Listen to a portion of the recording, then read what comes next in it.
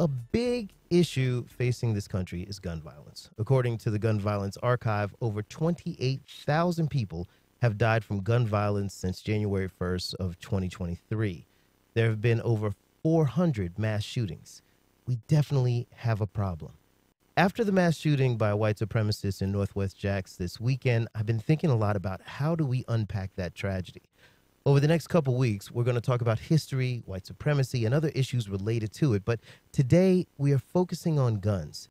Here to talk it through with me is Eric Friday, a Jacksonville-based trial attorney specializing in family and constitutional law with expertise in areas of firearms law and Second Amendment rights. He's both lead counsel and a registered lobbyist for Florida Carry Incorporated and joins us now in the studio. Eric, how are you?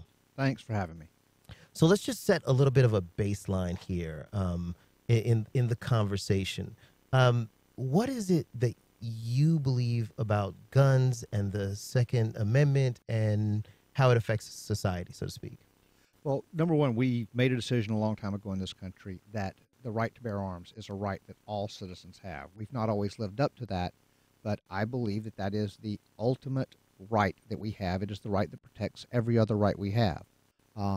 At the end of the day, Frederick Douglass said we had several boxes that protected our liberty. We had the soap box, the ballot box, the jury box, and the cartridge box. And that is as true today as it was when he said that. We started this country over the premise that the British soldiers marched to Lexington and Concord to seize the arms of the colonists. And we said no. And I see no reason to change that position today. All right. We're going to dive into that. If you want to join the conversation, call 549-2937. You can tweet us at FCC on air, First Coast Connect at WJCT.org, and you can find us on Facebook. So when I hear the Second Amendment, and when people talk about the Second Amendment, sometimes I hear it spoken about in almost a religious, zeal. Like people believe that the Second Amendment, is the number one right that we have in the United States of America, and therefore everything else kind of falls under it. And I guess the question that I have is, if it is the number one right, it feels like in many ways that we are being held hostage to the Second Amendment. If we are having we're in August, we're getting ready to hit September right now. And like I said, according to the Gun Violence Archive, over 400 mass shootings. That's a pretty big number. Well, yeah, there's a saying, figures lie and liars figure. To come up with 400 mass shootings, we have to include things like gang violence, which is a very disparate and definite separate thing from active killer situations. The solutions that we need for active killers, like the Dollar General situation, versus what we need to address gang violence, are two very different things. The same solutions do not work for both, unless maybe your solution is that some people want to. I was about to say heavily restrict firearms, and the problem with that solution is this country is, again, premised on we the people having that right both for self-defense and to maintain a society where our government cannot become out of control. When you say it's a right, that the Second Amendment gives that a right, makes that a right, I'm wondering, let's just run down some other concepts here, right? Like, do you think housing is a right? There's no right to housing, no, sir. But let me rephrase. There's nothing in the Constitution that makes housing a right. Do you? I mean, I would argue that in the Constitution, it says life, liberty, and the pursuit of happiness. Correct? Everybody has a right to try and obtain housing. Everybody has a right to their industry and to be rewarded for their labor. No, you can't. The concept of rights does not entitle you to take something from someone else. And when you talk about a right to housing or a right to medical care, I think you run into to that situation of, well, that compels somebody else's labor to help you. You just said, hold on, repeat that for me because I want to make sure I get this right. Sure. You said a right should not impede on somebody else. It should not compel somebody else to act for you. Right. So, because if the idea that a right is that, like, because earlier you said if a right does not basically doesn't affect somebody else, but if you take my life with your right, you have definitely taken something from me. Well, having a right to bear arms does not give me a right to take anybody's life unless by their own actions they forfeit their life. That is the entire concept of self-defense, which is one of the penultimate rights of human beings, to protect their own life from violence by others. How do you feel about not automatic weapons, but how do you feel about assault rifles? Well, I believe the very term you use, again, is a made-up term by an industry that wants to profit from and engage in a deprivation of civil rights from those who need those civil rights. Okay, so then let's do this. Let's take it a different way. How do you feel about guns that can shoot a large amount of bullets, kill a lot of people very quickly, versus, like, say, a handgun? When I'm a store owner and a group of people is coming in to do me violence, I want the fastest firing, most effective method of self-defense that I can obtain, and I want it in my possession for my use. So I do not believe in bans on any of these types of firearms. In this, our president likes to say that the Second Amendment doesn't guarantee your right to own a cannon. Actually, it does. The Constitution. I'm going to explain that. The Constitution presumes the private ownership of warships. The letter of marque provision in the Constitution, it presumes that private citizens would own ships capable of taking down other countries' naval vessels or shipping for purposes of aiding the war effort. So it does protect the right to own a cannon. It also protects the right to own better guns than the military does, because the colonists themselves typically had better firearms than what was being issued to the general soldiers of the time, because the American barrels were already starting to get rifled barrels, whereas the British were still using smoothbore muskets. So, going by this logic that was laid out in the Constitution in the Second Amendment, which was very much about protecting democracy from the idea of, like, if a dictator or somebody comes along, you want to have arms to fight against that. When I hear that type of language, all I can think about is January 6th and the fact that we had a lot of people come to the Capitol and attempt to thwart democracy. And yes, like, some of those people had guns. Nobody fired, not that I know of.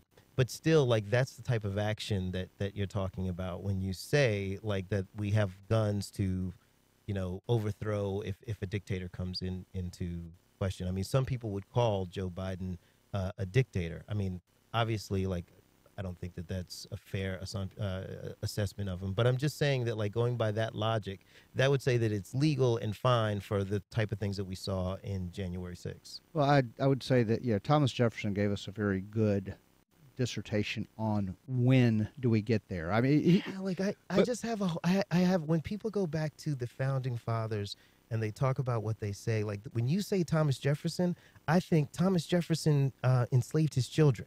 So for me, like, listening to Thomas Jefferson as, like, an authority on any kind of morality just goes out the window. Okay. So let's talk about why we have any gun control in Florida.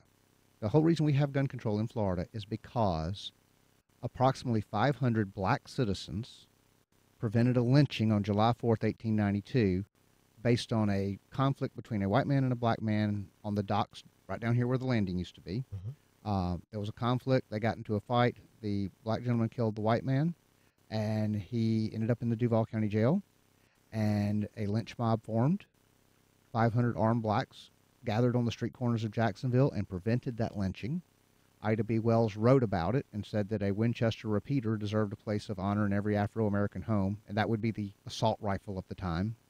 And the very next session, the Florida legislature passed a law to say that a Winchester repeater required a special license.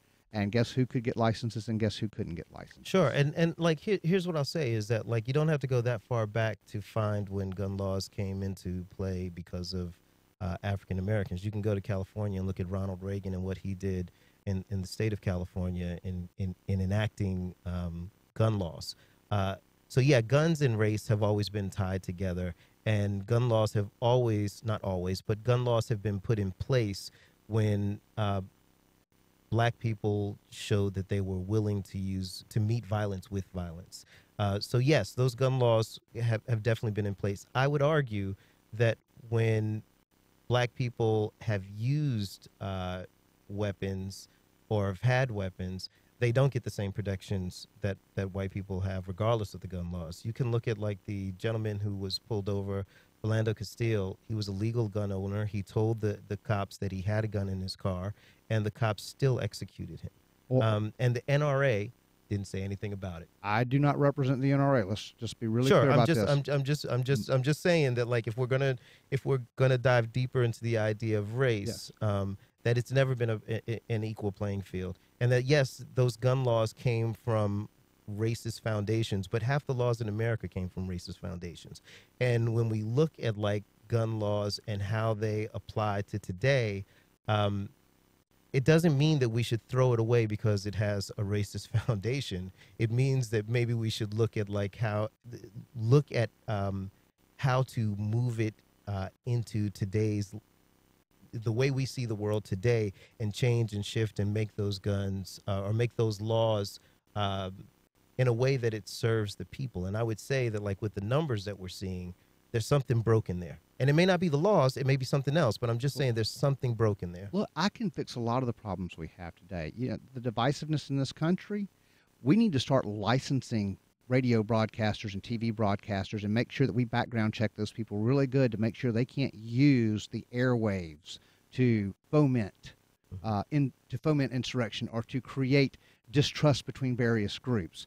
I could help get rid of our crime problem in Jacksonville overnight. Just tell Sheriff Waters that the Sixth Amendment, the Fifth Amendment, the Fourth Amendment, those are all suspended. Sheriff Waters, go out and do whatever you need to do, whatever action you feel you need to take to shut down crime in this city. He can do it. So you would compare you would compare me on the microphone to somebody walking around with a loaded weapon and not having a license for it. I would compare the general concept of times change, but we have a right to free speech, and just because the technology improves doesn't mean we start restricting that right. Sure. You and I can keep going back and forth for a while, but I want to bring some listeners in. Sure. So we're going to go to Susan in Fruit Cove. Susan, how are you this morning? Good, thank you. Very good, thank you. And thank you for taking my call. I just, when I first started listening, I feel like it's a very good conversation because you're both listening to each other. But it started on a premise that I just wonder if there's another way to look at it. And that's the premise of right. And is right a demand or is it a gift?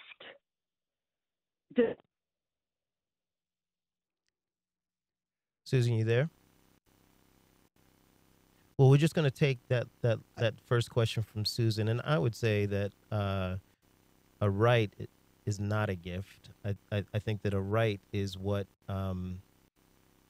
that basically, like, what the Constitution says, and forgive me if I mess this up, but something along the lines of like that all human beings are given inalienable rights, right? Like that at birth. Right. Well, the Declaration, yeah, it says that. And Yes. but the Founding Fathers were big on the concept of natural rights, and that is that there are certain rights that are inherent to us as human beings, as beings with free will and with brains. That did not extend to black people. I just feel like when we talk about the Founding Fathers, I think that for me, Right. you constantly have to put in the question of race, because when we talk about history, people do not want to bring it in, and it's vastly important. Well, I would answer that with there were members of the Founding Fathers who were abolitionists. There were members of the Founding Sure. Fathers who believed that right needed to extend, but in some unfortunate compromises Sure. or fortunate compromises, depending on your view, they compromised what they needed to do at the time to get a country created that could withstand and stand up to the some of the worst abuses of history, some of the things that monarchs are doing around the world. And I believe we've while we certainly haven't achieved what the ideals were, I we've would progressed. disagree with that. I think that what they wanted to set up was they wanted to set up a world where they were not victimized by what monarchs were doing around the rest of the world, but they absolutely did that to the poor, to the people that they enslaved, and not just the people they enslaved, but also to poor people who were not landowners, who could not control anything in this country. And so, like, there are some great high-minded ideals that the founding fathers put forward. I will not argue that point. Great ideals that a lot of them, the vast majority of them, did not actually follow. And so when we talk about issues like the Second Amendment, to me, like, I cannot take race out of that. And you brought up the fact that that gun laws were created, basically to stop black people from meeting violence with violence. And I would argue that guns in this country, like the birth of it, the whole issue around guns in this country comes from race, because you had guns in the South to make sure that the population that you were enslaving stayed docile and did what you wanted them to do. That was undeniably, that was one of the uses of firearms in the South. Yeah, that and hunting and trapping and all of that. Well, in defense of your family from the native population that at the time there was, we had the Native American Wars. I think that it's more important for us to try and achieve the ideal of being judged on the content of character rather than the color of skin. Mm-hmm. That ideal is a higher ideal than ideals that restrict rights, that take away or impair the natural right of self-defense. Because if we don't have a right to our life, to protect our life and our families from violence, we have no rights. And going to the thing that brought us here today, this was less than 6 minutes that this thing occurred, from 1:08 to 1:13, and I don't have the seconds. And he had a weapon. He had an AR-15. An AR-15, which is considered an assault rifle. I know you don't like that terminology, but it's considered assault rifle. By some people who want to use that term, it's considered what they call an assault rifle. I don't know what that term is, except for it's a rifle that functions just like my hunting rifle, but it's different in color. Yeah, but your hunting rifle doesn't shoot off that many bullets a minute, right? Sure it does. It does. As fast as I can pull the triggers, how fast that bolt cycles. But correct me if I'm wrong, with the AR-15, when you pull the trigger, several bullets come out. Not unless that gun was manufactured before 1986. You have a special tax stamp from the ATF to get it. No, the rifle that this gentleman used was a semi-automatic AR-15. It did not have automatic pack capabilities. They just don't. Okay. I stand corrected. Yeah. But continue what you were saying, though. So,